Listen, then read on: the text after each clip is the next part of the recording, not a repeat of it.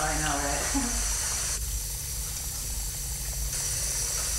Dude, what are you going into surgery or what? I'm right here, wedgehead. Dude, no way. What the hell's going on? Look, I appreciate good hygiene, but any germs the soap mist, you drowned about 30 seconds ago. My buddy left me in here. I'm sorry, I didn't mean to be spying on you. I'm not like Chris Hansen. How would you describe that collar? Because it's almost like a giant circle. I feel like you two could be detectives, only it would take you like a month to solve one crime.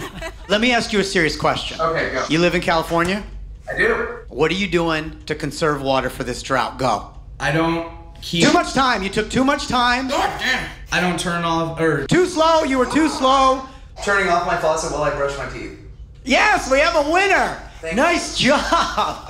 Wow. Why were you speaking so fast? It seemed like you were nervous. Anyways, I recycle, but that has nothing to do with the drought. Well, hey, I vote, but I mean, I don't know if that has anything to do with the drought either, but...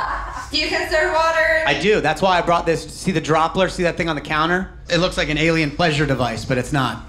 Don't worry. It only probes your water usage. How does that help you conserve water, though? Put the Droppler next to your sink, and then that little light lets you know how much water you've got left to use for the day. It can hear how much water you're using. Wait, so the bar shows you how much you've been using? Yeah, it'll go down throughout the course of the day. Oh! You live out here in California? Hollywood. You're like Hollywood's version of a lumberjack. Because, like, you would get cast as a lumberjack, but real lumberjacks don't look like you. I think between you and me and the Droppler, and I'm being serious here, I think we could stop this drought.